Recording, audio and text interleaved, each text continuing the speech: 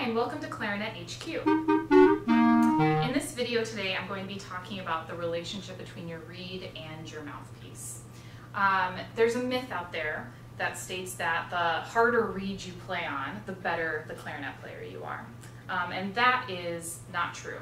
I know many professional clarinetists that play on a wide range of reed sizes.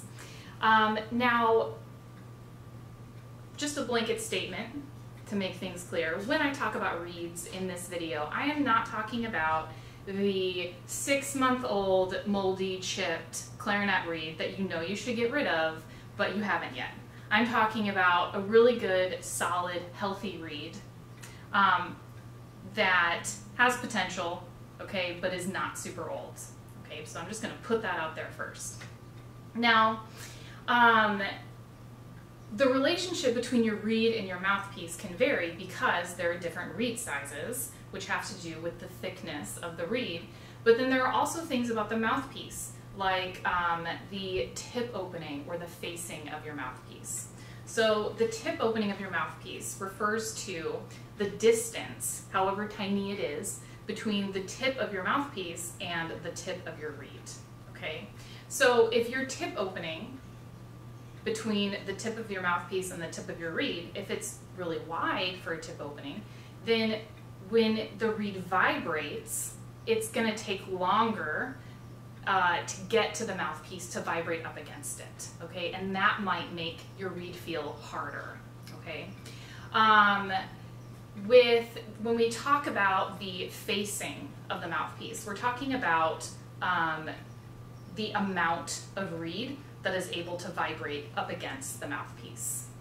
Those are two big variables that affect the relationship between your reeds and your mouthpiece. So what I'm going to do today is I'm going to play on different mouthpieces that have different tip openings and different facings, and I'm going to play on them with the same reed.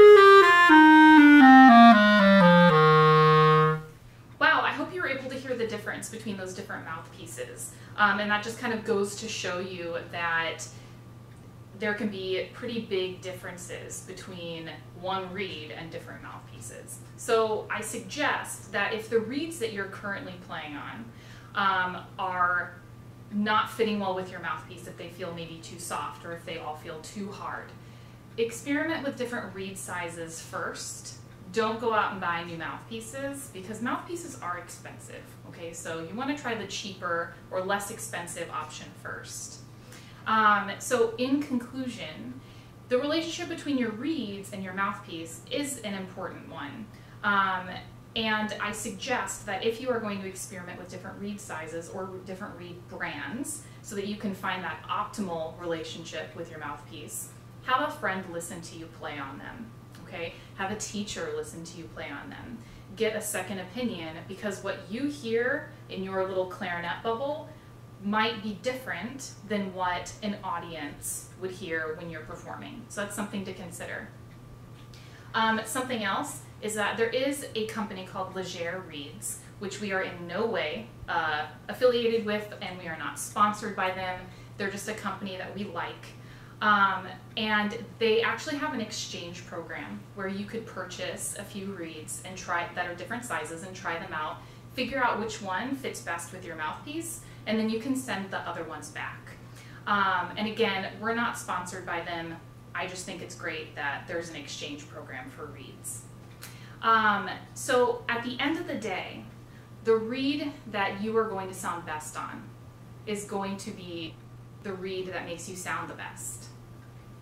I hope this video was helpful, and if you have any more questions, please post them in the comments and I'm happy to help out. Thanks.